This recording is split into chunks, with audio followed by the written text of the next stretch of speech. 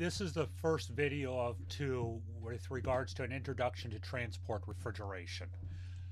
So there's a big difference between transport refrigeration systems and other types of refrigeration systems. Basically, one is mobile and one isn't.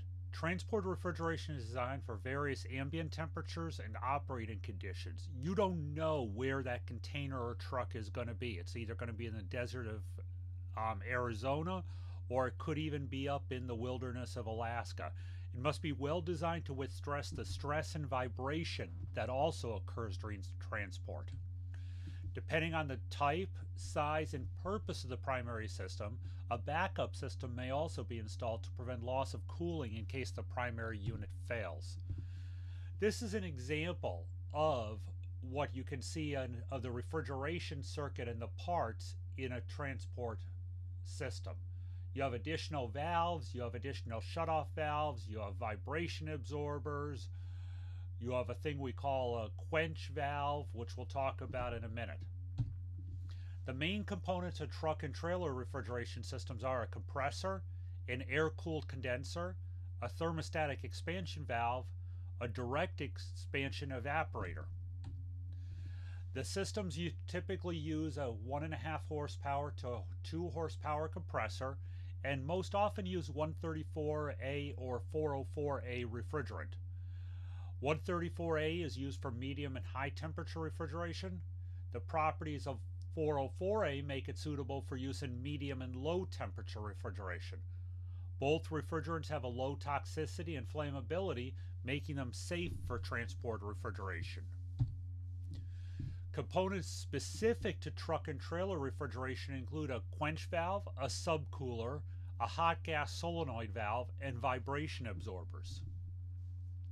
And again, you see these in here.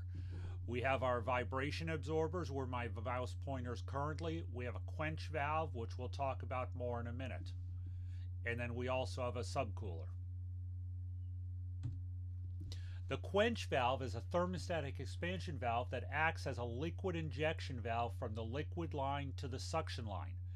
During low load periods, not much refrigerant is required for cooling, so less refrigerant is passed into the evaporator from the high side. Remember that suction vapor is often used to cool the compressor, so when less refrigerant is available, the compressor temperatures can rise and cause overheating. The quench valve monitors this with a sensing bulb on the discharge line. When necessary, the quench valve opens to inject a small amount of liquid refrigerant into the suction line. That liquid refrigerant quickly evaporates and flows into the compressor to cool it. The subcooler occupies a portion of the condenser and removes additional heat from the refrigerant, leaving the liquid receiver to help ensure that only liquid refrigerant enters the TXV. Vibration absorbers are placed in the suction and discharge lines to decrease vibration. Refrigerated trailers, sometimes called reefers, require special trailer bodies that are typically 28 feet to 53 feet long. They're light and well insulated. The boxes are usually fiberglass composite or metal wall construction with various thickness and types of insulation to fill the space between the inner and outer walls depending on the application. The most often used insulation is spray foam. A trailer carrying frozen goods must be insulated for -15 degrees Fahrenheit. Fresh food requires insulation for temperatures in the range of 32 to 35 degrees Fahrenheit. Fresh produce, flowers, and fruits also need accurate control of humidity and ventilation, because these products have a tendency to lose fluids to the surrounding air. The refrigeration system used in most trailers are similar to other systems. The major difference is the method to use the compressor, to drive the compressor. There are two common ways. First, a diesel-powered generator on the trailer supplies electrical power to the compressor, and then the refrigeration system is plugged into the electrical grid while the trailer is idle. This is referred to as standby power. This is just an example of a trailer containing a diesel-powered generator. diesel-powered refrigeration system, and then the refrigeration system controls are on the side. Refrigerated trucks are similar to refrigerated trailers. A cube style or a flat style evaporator is mounted on the wall inside the box of the truck. The condenser and condenser fans are mounted in a case on the roof or on the front of the truck box. In small capacity trucks, the compressor is typically mounted in the engine compartment and driven by the engine. So this is just an example of a cutaway of a small box style refrigerated truck. You have your evaporator that's inside the box, your condenser is there on the top, and the compressors in the engine compartment with the refrigeration lines connecting the two. Some trucks include both a compressor driven off the vehicle's engine and a separate engine generator and standby compressor. Having an external generator allows the refrigeration system to continue to run even when the vehicle is off. Thermo King, again, you'll see is one of the most frequent ones we see around. Nose-mounted unit, you see the ventilation slots for the condenser. Truck box is behind it, truck cab is usually under it. A remote control module inside a refrigerated truck allows the driver to control the system. The remote control module includes an electronic temperature control, temperature selector, and defrost controls. Most truck systems use hot gas for the defrost process. Using electric would just be too much power and have more than available.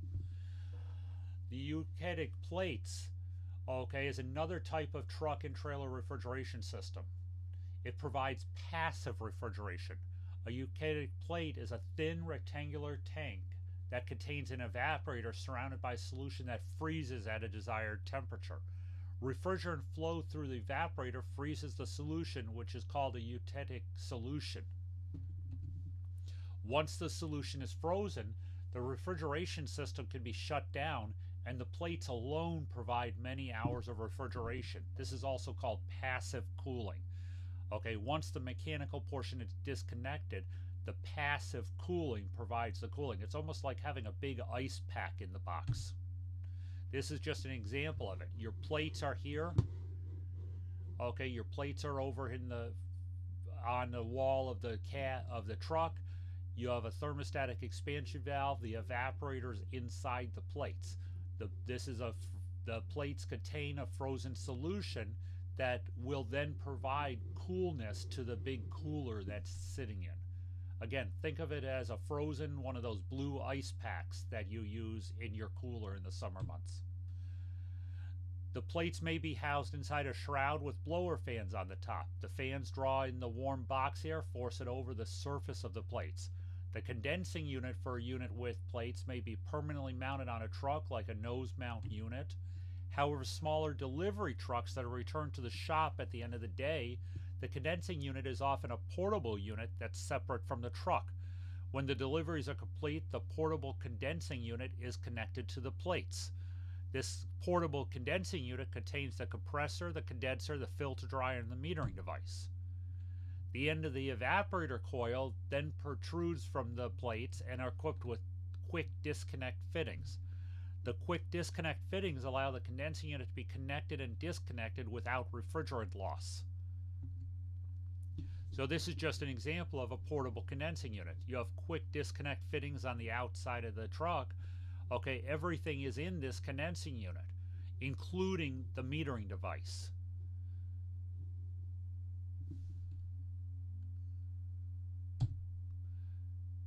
The Eutectic plates are commonly called cold plates, holding plates, or hold plates. So that's the end of our part 1. That's an introduction. We'll go further into this in the part 2 video.